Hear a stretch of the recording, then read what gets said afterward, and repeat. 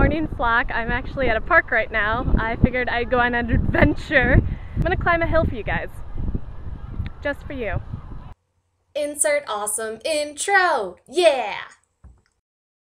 So this is really embarrassing. I'm on top of this hill and there's this guy that's running up and down it. So I'm trying to like film in between while he's going down and then coming back up before he comes up. He definitely saw me talking to a camera. It's really awkward.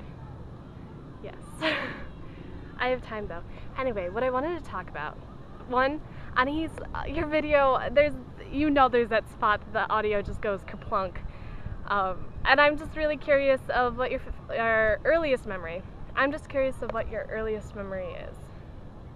So if you can reshare that. So recently I went to my library and, I mean, a while ago I signed up for the summer program, but for the young adult program, after you read 5 books, you get a free book, and I got The Hunger Games. I already read this, and it's a great book. I love it. But it's great to actually own it. So I'm excited, especially because the only one I own is Catching Fire. It came up again. The only one I own is Catching Fire. And I thought it was kind of weird that of the trilogy I only have the second one. I've read the whole thing, but yeah. So it's great. I mean, the only sad part is this is my last year in the young adult program, because they're like, technically as a college student, you shouldn't be in the young adult program, and I felt kind of abandoned, really.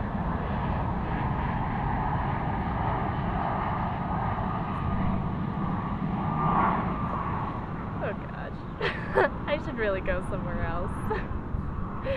Okay, I'm gonna go down. I'll meet you at the playground. Ananice, you know that song that you showed me, The Home by Edward Sharpe and like the Magnetic Zeros or something like that? I'm actually like obsessed with that song. Like when I find a new song that I like, I pretty much just play it on repeat. That's been my song. You know what's also really awesome? So my friend gave me a Band-Aid yesterday and I actually had to put it to use today. And bum ba da ba ba da ba ba ba. Oh my gosh, it's a mustache! Maggie, I wanted to tell you the story just because I think it's hilarious. Anais and I went to the Field Museum last week, and it was glorious. We were supposed to go to the Shed Aquarium because it was a free day, but, you know, a lot of people got that memo. There's a lot of people, and it was a long line, and we're like, let's go to the Field Museum. So we went, and we went in this section, and it was talking about, like, different types, and it's, like, giving examples of, like, amphibians and mammals.